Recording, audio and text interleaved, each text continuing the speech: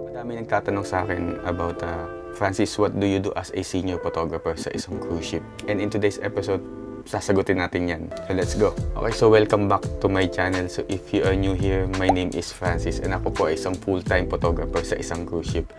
Now you can find me also at my website at francisalmores.com.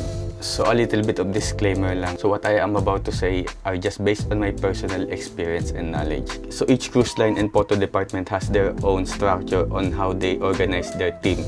So I am not speaking for everybody here. And the company that I am currently working on doesn't have any creative control on this video. Okay, so before I tell you my duties and responsibilities, so let's understand first how the photo department structure here in our company. So I'm going to tell you some of the photographer position and some of the management position as well. So I have here my paper, and so mag-ano mo tayo, analog version muna tayo. And so let's understand first yung mga different photography position here on board. So we have three kinds of photographer.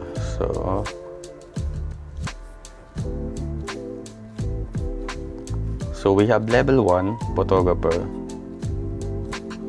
then we have level 2, and we have level 3 photographer.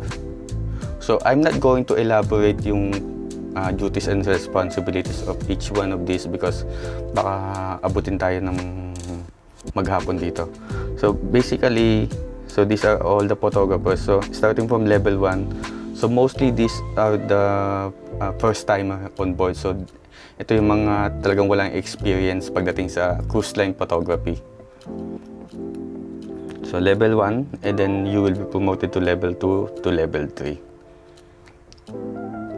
Then we have a senior photographer. So we have also tinatawag naming portrait artist, or to understand it is we call it also a private photographer as well. Then we have 2 assistant photo manager. So 1 in production,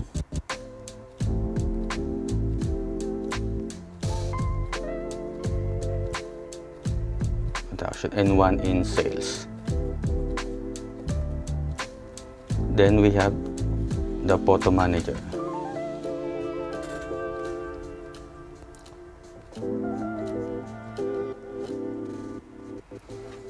So this how the organizational structure we have here on board.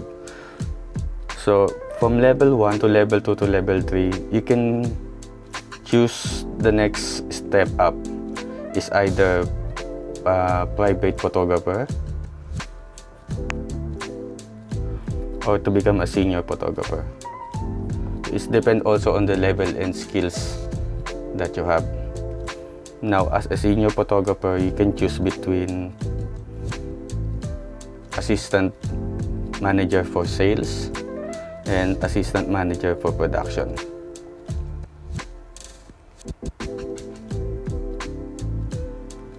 So again, it's depend on your levels and skills and what really interests you.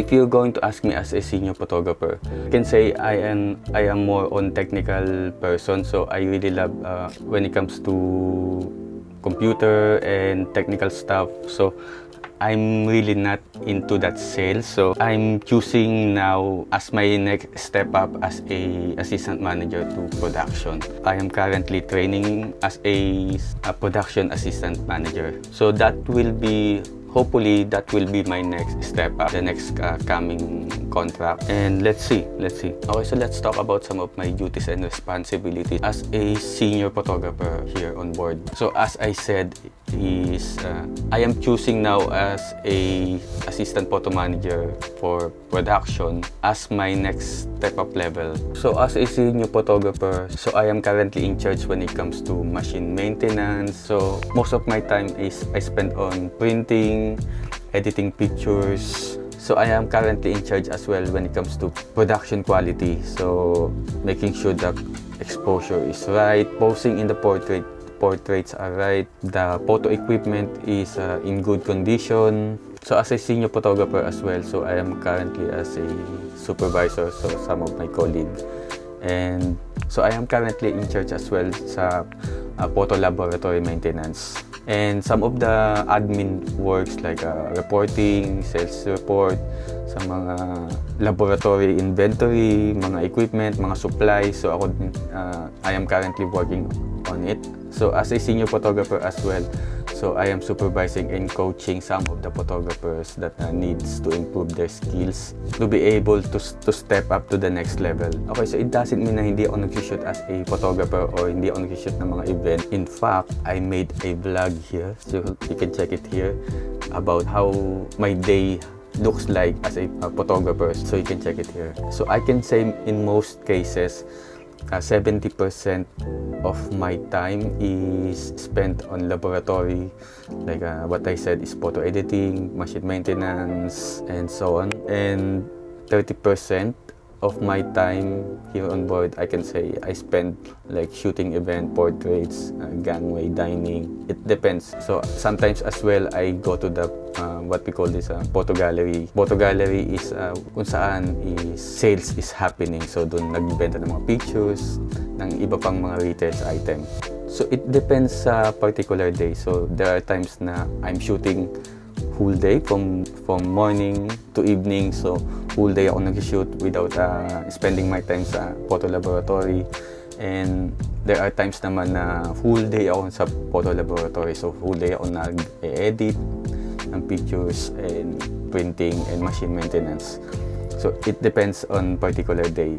Okay, so there you have it. So those are some of my duties and responsibilities as a senior photographer here on board. So before I end this video, so if you haven't heard about my weekly email newsletter called Monday Meetup, so each Monday I am sending just a simple email about life here on board, some productivity tips, and as well some learnings that I gathered throughout the week.